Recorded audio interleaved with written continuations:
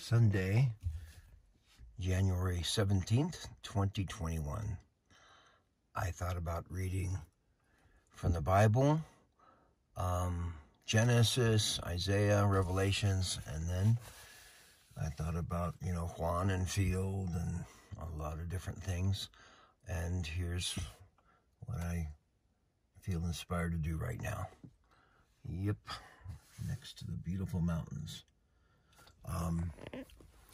I thought, well, I'm going to read the main scripture that I associate with Field McConnell.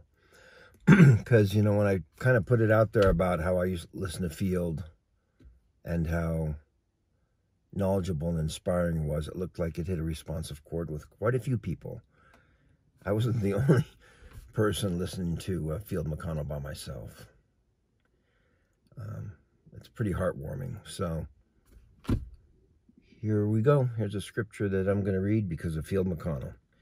And it is Matthew chapter 18. And he always read verse 6. He had it memorized, but I'm going to read the first few verses. Chapter 18, verse 1. At the same time came the disciples unto Jesus, saying, Who is the greatest in the kingdom of heaven? And Jesus called a little child unto him, and set him in the midst of them, and said, Verily I say unto you, except ye be converted and become as little children, ye shall not enter into the kingdom of heaven. Whosoever shall humble himself as this little child, the same is the greatest in the kingdom of heaven.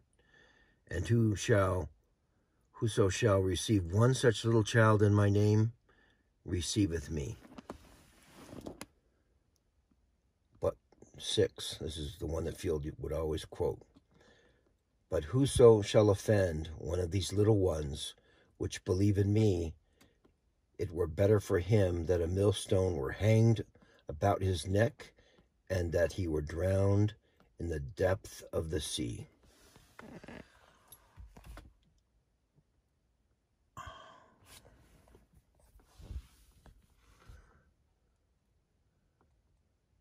Yes, Field McConnell.